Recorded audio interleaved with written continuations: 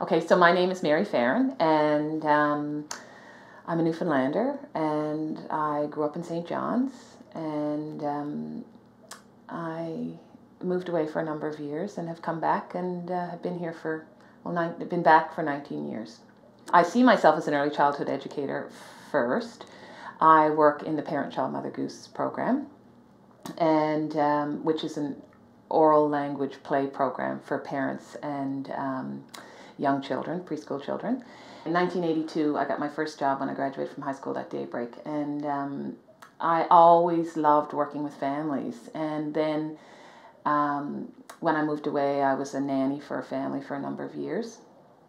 And then when I came back to Newfoundland first, actually, I was really looking to meet people with children because I had my first daughter at that point. And all my friends were still single and on the party scene, and I couldn't keep up anymore. So I said I had to find people. And in those days, I know that's a long time ago now, there was a family resource center on Harvey Road. And I hooked in with those women there. And unfortunately, they were only open for a number of years, and the funding got cut. So a group of us got together and started the George Street Family Playgroup. And that's kind of what started this whole journey, really, I guess, in some ways. I met up with Catherine Greer through that. I started a home daycare. And Catherine was looking for somebody to start the Parent-Child Mother Goose and asked me would I be interested. So I did the training, and that kind of led into all those other things. In those days, it was only really in Toronto. Catherine was one of the founding members, and they hadn't really sorted out what that looked like. So we knew we really wanted this to be in Newfoundland, so we based it on the training that came out of Toronto, but suited it more to Newfoundland. And then I mentored with Catherine Greer for 5 years. One of the wonderful gifts that came out of this whole process for me has been to discover Newfoundland storytelling. And when I traveled around the province, I had an amazing opportunity to meet some incredible people and who told me wonderful stories. And it really connected with me in a way. Like, I'd been telling stories for a long time. Traditional tales is what I tell. But the first time I heard Anita Best tell a traditional Jack tale, I just knew this is what I'm going to do. First of all, I think that, yes, it could be gone if we don't preserve it. I mean, I feel strongly about that. But in saying that, we can't keep something stagnant. Something like storytelling, for example, particularly any kind of oral tradition, that is always changing. And there is no original story of Jack. I mean, maybe there is, yes, there is. There's an original story of Jack that came from somewhere, and it got carried over to Newfoundland. And as it moved from community to community, it changed and formed. And as the years went by, it changed and became part of the culture of the time.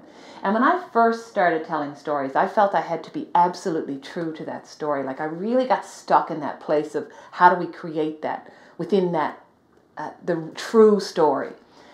But the thing is we are here and now, and we have to have some reflection of what is happening to us here and now within those stories, or they will become stagnant, and then of course they'll die.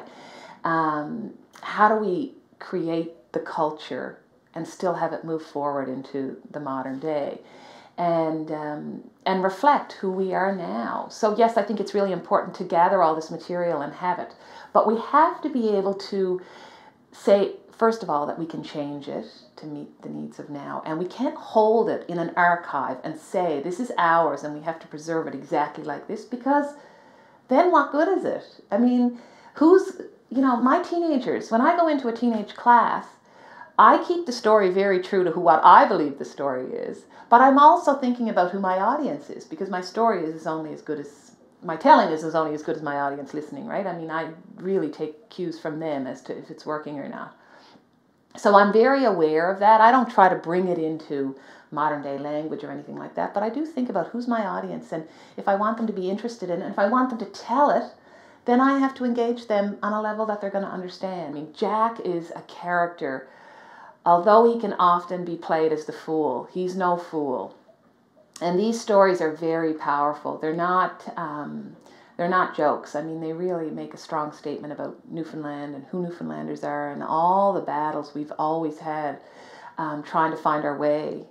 We've really had a lot of hardship, and we've always overcome. And Jack is that character, that Newfoundland character. He is that person who overcomes. He gets faced with all kinds of terrible things, but he just steps up and does the work that he has to do. You know, Jack is just strong. So, yeah.